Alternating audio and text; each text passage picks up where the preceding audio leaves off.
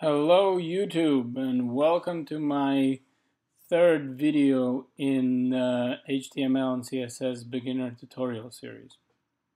In the last video we created a title for the page and we looked at the basic structure and we looked at the basic tags. Don't worry, we're going to cover, there's a bunch of more tags, we're going to cover each separately.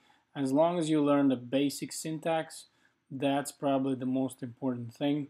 And also the structure of the page, we're going to go more in detail as the videos progress.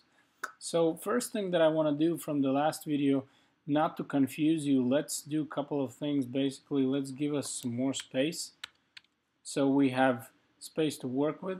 And also what we can do is, just to show you how stuff works, that we can also type tags, let's say in one line, okay, and then we have a tag in two lines. So what we also always need to remember is that tags don't generally, you cannot just put them on outside somewhere, let's say outside HTML. So all the tags we have put inside this HTML, okay. Then when we go head, whatever we're putting inside the head goes inside. You cannot just put the ending of the title tag somewhere here. It wouldn't work, it threw out there. Okay, the same way if we're putting the body tags, the body tag go actually in the HTML, however, they're not inside the head. So those are two separate tags. The title, that's the one that goes inside the head tag. Like I promised in the last video, we will gonna start working with actual body, with what we'll be creating and what we can see. And so let's get to it. So I don't think I need to tell you guys that in general, if you're writing an article, you're writing a paragraph, but it's also a thing called header. Okay, so let's just look at the most basic thing, how we can apply text to our body. So what we would do is just either write some gibberish, or we would write something like, hey, what's up? I mean, spelling is horrible, but that's not the point. Okay, let's save it. And let's go to the live preview. And we're opening a file. And we can see that we added some text to our actual body. Okay, we added whatever gibberish, and we added some more gibberish. Very stupid, but very practical in the sense that you're learning the very basics, that it is possible. I don't know who would visit this web page. I don't know who would actually upload this web page, but hey, I mean, there's a bunch of weirdos out there. So let's minimize this because we'll be working with this one. So let's say you wanted to add something really more important than just a bunch of gibberish.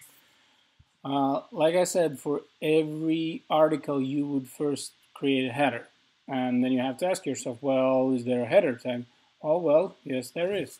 So what you do is you create h1, and the brackets right away create h2, and once you write something inside there, this is the article title.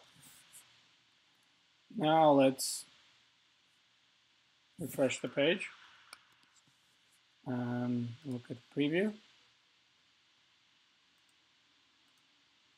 This is the article. Okay, and now you can see that we have created something that's bold, something that more stands out, and something actually that looks like the actual title. So let me show you that there's actually 6 types of headers. Okay, what we were going to do is copy and paste and paste and paste pretty much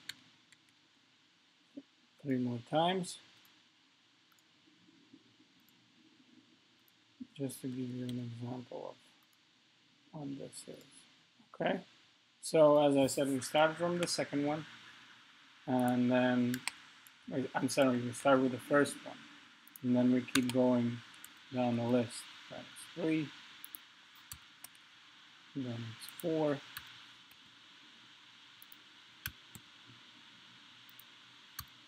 and it's 5,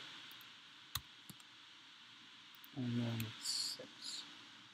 Okay, nothing, no rocket science, but we're slowly but surely getting there. Okay, so we save this.